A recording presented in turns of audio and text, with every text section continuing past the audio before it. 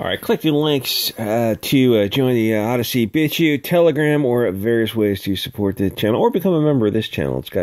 There's membership features. I'm not exactly sure how all that works.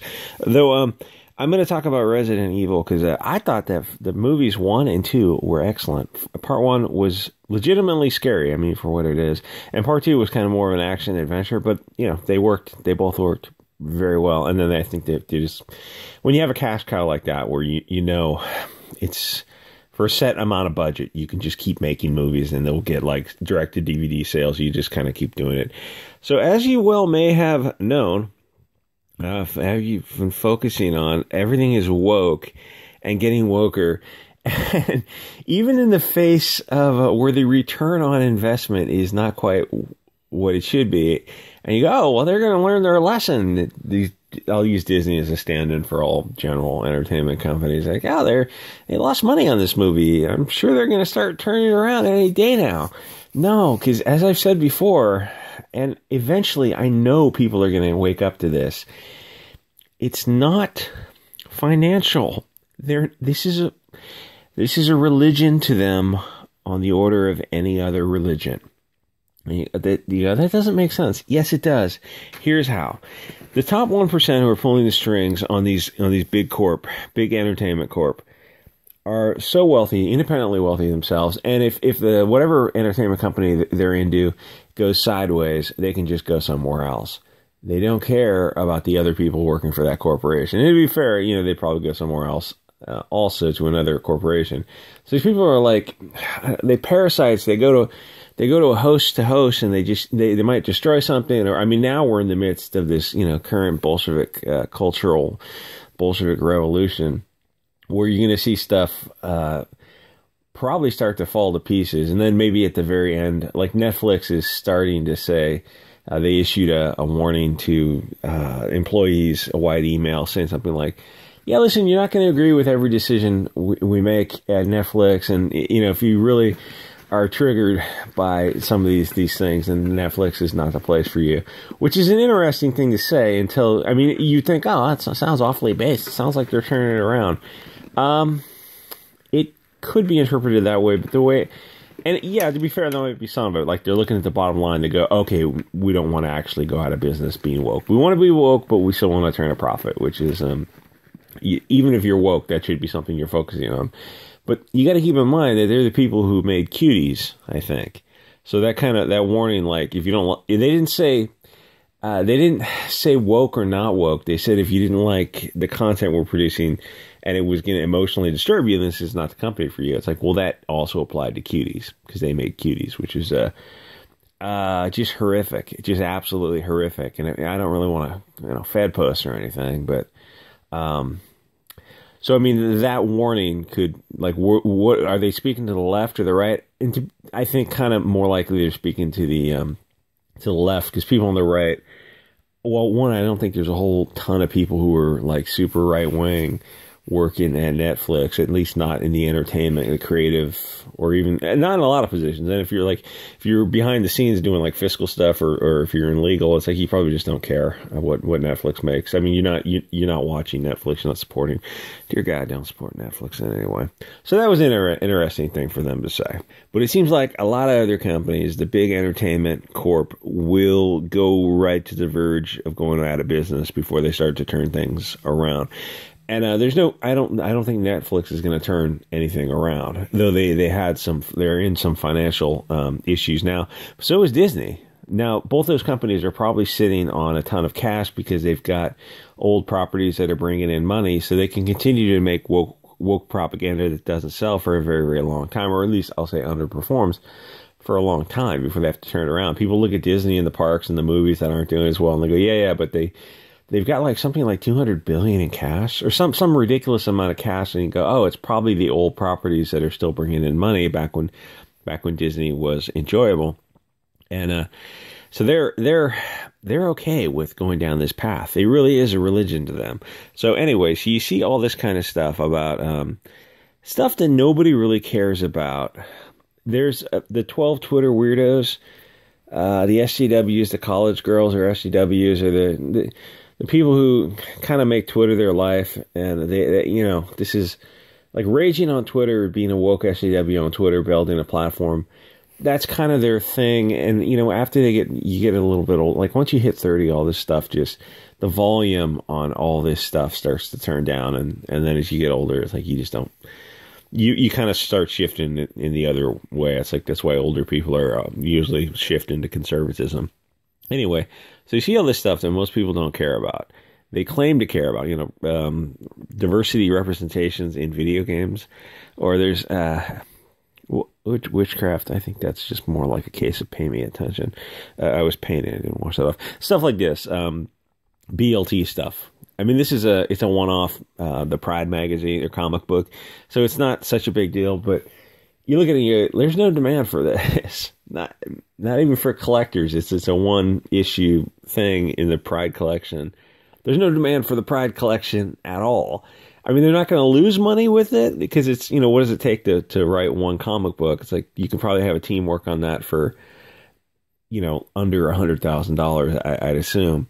It's not a whole lot. I mean, especially if you're hiring people like kind of lesser known artists and writers, probably would not take a whole lot to write an LGBT comic and draw and put it out there. So it's like it's probably going to be a push in terms of finances, but there's no demand for it. The demand would be for comics that you're familiar with back in the day kind of stuff. So you go, well, it's kind of weird how everything is wokely woke. And then I wanted to talk about Resident Evil, which I was kind of more Ms. Marvel, Captain Marvel or something.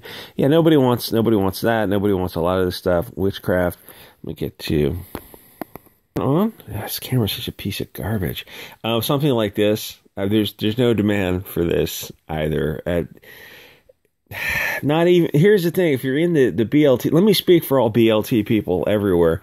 Most of the time, if you're into comics, you just want to read like Spider-Man and Batman, straight ahead normal stories. There's a percentage of people who goes, oh, you know, if I'm gay, I want to see a gay character in there. That's actually not as great a percentage as one would think.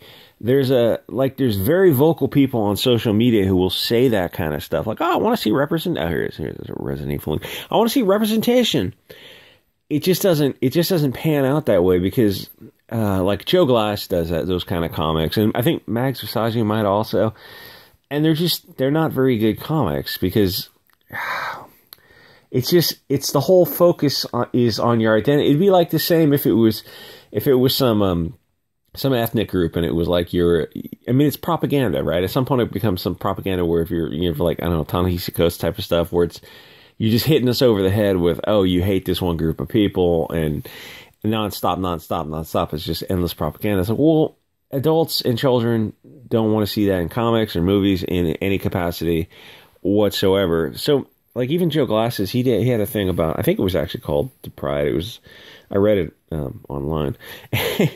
It was just like musical theater gay, hairdresser gay, where the dudes are in short shorts and they're all buff, and then there's, you know, like a bearded lady. And okay, maybe people are going to buy the comic to support Joe Glass, which he seems like a nice enough guy, actually. You know, I feel for the dude, but I think, like, okay, say that comic, you wrote that comic and made $40,000. I have no idea. If you just wrote a normal, no offense, I mean normal in that it sells to the bigger audience. If you know, straight people are like 95%. If you just wrote a team up, like an X-Men Avengers type of team up, a group of people ensemble, it probably would have sold more. I mean, maybe you want to have an ancillary character who's BLT, but you make that the whole point of the story. It doesn't fit into most comic books. The sex lives of the people are not hugely focused. I'm trying to think back to Spider-Man. We had the two famous romances. I guess that was, but it's like that appeals to. Here's the thing: if the straight, super straight are 95% of the audience, it appeals to like almost 100% of the audience, because I mean, gay BLT people will buy straight romance stories, and maybe they'll just imagine, you know, same sex or something in there. But straight people are not going to buy BLT stuff. I don't know why that is. We read it, we look at it, and you're like, it just doesn't click. I don't know the reason. Maybe I don't know. It doesn't matter. It's like, but you're really limiting your audience when you do this kind of stuff. Anyway, so you're probably wondering, like, this is longer than I thought. Why is there so much woke? One, the companies, the people who work there are organically woke. This is a religion to them. What is it, Nietzsche's, you kill religion and you just replace religion. That's, I think he said God, but good luck with that one, buddy. You destroy religion and nature abhors a vacuum. And there's something in the human psyche where we have to have a belief system. So people replace it instantly with Bolshevism, which, I mean, the history of Bolshevism is very interesting. It's probably one you should study up on. So in brief, I should open with this. One of the reasons stuff is woke is, yeah, they are organically woke. These people are insane. Two, you got a guy who manages money, Fink, Larry Fink, and BlackRock. BlackRock, Vanguard are two huge money managing type of things. So they manage money and they have to put it somewhere. So Fink is a globalist. He's very, very woke. And he has to put that money, move the money around somewhere. And you go, well, shouldn't you put it in the highest return on investments for your shareholders? Yeah, obviously that would be duty number one. Don't breach that duty of fiduciary duty of due care. But it's a religion to these people. We're pushing these ideals. In short, what he's doing is he's investing in woke projects where they have things like, oh, you got to have diversity quotients. You got to have, that kind of thing. You go, well, that's not really the core of the story. The story is, it's a video game. We want to sell the biggest audience. The biggest audience is going to be white and Asian kids, boys. So the characters should look like them, and they like hot chicks with, hot blondes, blue-eyed with big jugs, wearing, the most ridiculous armor because it's a video game. It's, it's a comic book. It's a movie. It's the willing suspension of disbelief. It's all fun. So he makes some of his funding into these companies contingent on being woke. So you get a lot of stuff that doesn't make sense. It's like that borders on manipulating the market. I don't know if it's insider trading, but it might be a duty of his fiduciary duty of due care to the shareholders, because he's not returning. He's not going after the highest return on investment, but these people don't care. And to be fair, there's probably not a whole lot of people who are going to hold him accountable, because you need to go after something like that. Well, you need the district attorney or the Security and Exchange Commission to go after him, something like that. There's just probably bigger fish on their bigger fish to fry. And then you look at who's in office. If it's Biden, well, he's very, very, very left. And then you look at the deep state. In general, the deep state over time evolves to be very left-wing, because they hire themselves first and they fire themselves last. So over time, you look at these people who are pulling the strings, who've been behind the strings for decades. They're going to be an overrepresentation of left-wing people. So there's less. That's why you see a lot of funny things where the DAs do things that don't make sense. You see a lot of things. America is headed for some interesting times.